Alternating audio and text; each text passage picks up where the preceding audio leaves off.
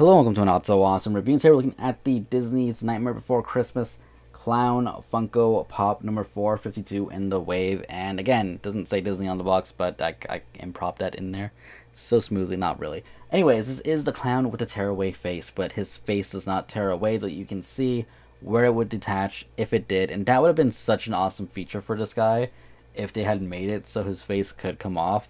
That I would have absolutely loved it.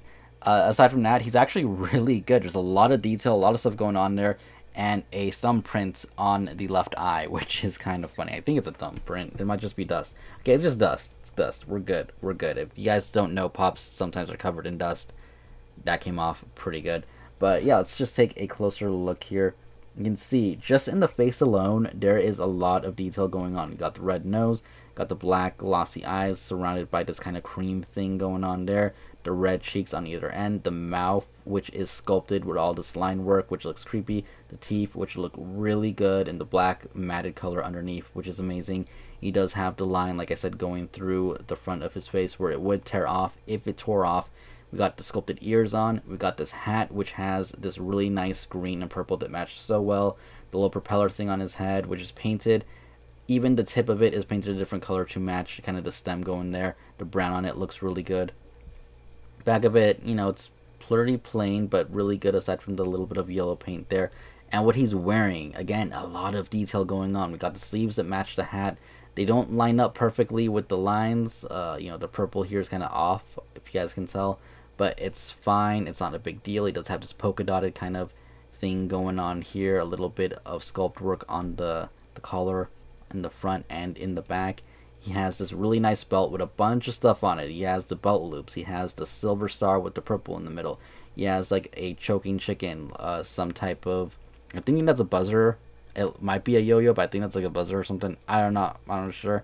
I would say yo-yo. I think it is a yo-yo. It does have a paddle thing with a little ball thing. You can see the little star right there, which is, again, awesome. The little horn part. And on the other hand, he's holding a unicycle, which is, again, painted black, silver, silver, blue, silver, yellow, black, and it's glossy black, and it's a nice shiny silver. That is awesome. That's not something you would see from even a lot of like action figure companies. Won't have an action figure with this much variety of paint. Love it. Anyways, the purple even on him, on his actual thing he's wearing, is a different purple from the rest of it. It's like a lighter color. The socks match the sleeves and the hat, and the shoes are a nice brown. And I gotta say, it's just so amazing the amount of detail they put into this one pop.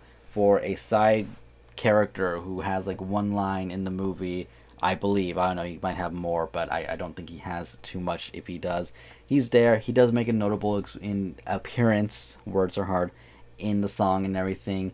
Like I said, he's the clown with the tearaway face. I just really wish that his face actually tore away. That's the only thing missing from him. Otherwise, again, in the other really good pop, a really, really good Funko Pop with all the detail, all of the just minute detail and paintwork, really bring it out. Again, a lot of action figure companies won't go into as much detail as Funko did with this one thing.